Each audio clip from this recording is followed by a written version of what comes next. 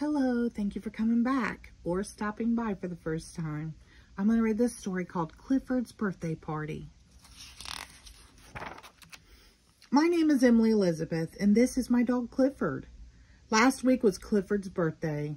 We invited his pals to a party. Mom had ice cream and cookies. We put up decorations. When it was time for the party to begin, nobody was there. Where could they be? We went looking for Clifford's pals.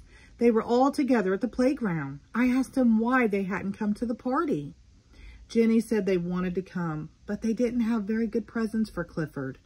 Not good enough for such a special friend. I told them not to be silly. Clifford would like whatever they got for him. They all ran home to get their gifts, and everyone came to the party. First, we opened the gift from Scott and his dog, Susie. Scott had blown it up as much as he could. Clifford blew it up some more. We really had a ball. Then Clifford pulled out the stopper. That was a mistake. The next gift was from Sam and his dog, Lenny. It was a piñata. We hung the piñata from a tree. There were treats inside for all the dogs. Clifford was supposed to break the piñata with a stick. He gave a couple of good swings.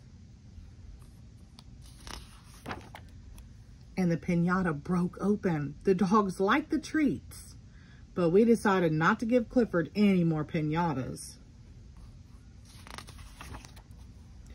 We all laughed when we saw the gift from Jenny and her dog, Flip. It was a little small for Clifford, but it was just right for his nose. Clifford hates having a cold nose.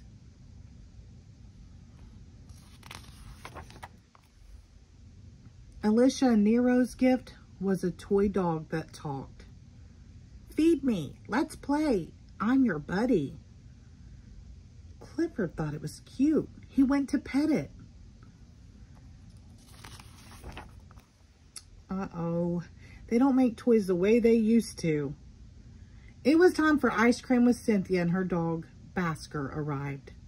They brought Clifford a gift certificate from the Bow Wow Beauty Parlor.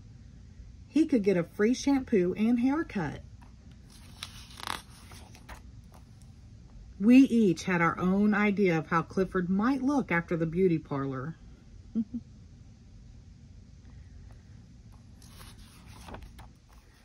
I like Clifford just the way he is. I thanked Cynthia for the gift, but I slipped the certificate to Scott and Susie. I knew she would like it. Then came the cake. Clifford was surprised. He was even more surprised when his family popped out. He hadn't seen his mother and father and sister and brothers for a long time.